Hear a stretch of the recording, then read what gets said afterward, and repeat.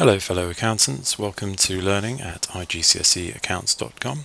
Please do visit our website at www.igcseaccounts.com. If you go to the notes section, you'll find the notes that go along with this tutorial, and the easiest way to follow the tutorial is to right click over the button that says notes, click here, and download it onto your desktop, which should be much quicker than waiting for it to load up on your web browser. My name is Dean Hoss, and today we are looking at the double entry system and T accounts. So if you remember, the accounting concept of dual aspect suggests that for every debit entry there has to be a credit entry. This system was invented by Luca Pacioli, who we have an interesting cartoon of here, around 500 years ago, and every T account is basically a record of a transaction or a business event that has happened during the financial year. And all these T accounts are recorded in a book which is known as a ledger.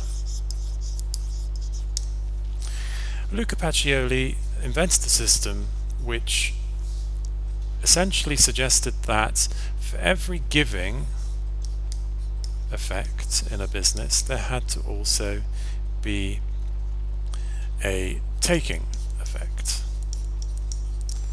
or in other words, for every debit there had to be a credit of some sort.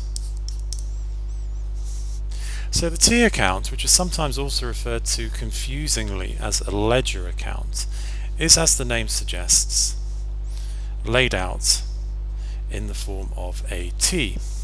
At the top you can see the name of the account, which in this case is the cash account, and on the left hand side you have the symbol DR, which stands for debit in Latin, and on the right hand side you have the abbreviation which is CR, and that stands for credit. Inside the T account you would have the financial currency sign, which for international students would be the dollar, as it's the international currency, and you would, for every transaction, on the left hand side of the entry you would write the date, and then the transaction would be recorded and the number would be put under the dollar sign. Thanks for listening.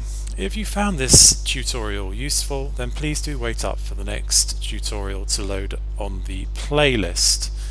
Remember, you can download the past papers and mark schemes as well as the notes, and also play on interactive games at our website, which you can find at www.igcseaccounts.com. If you're studying AS level accounts or A2 accounts, then please do visit our sister website at www.alevelacounts.weebly.com.